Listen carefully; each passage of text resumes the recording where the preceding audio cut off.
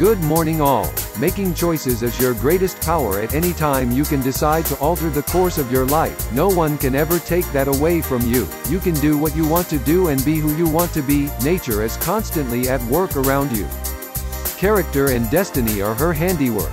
She gives you love and hate, jealousy and reverence. You have the power to choose which impulse you follow. While your character is formed by your circumstances, your desires can shape those circumstances. The one thing over which you have absolute control are your own thoughts. It is this that puts you in a position to control your own destiny. Your greatest power is the power to choose.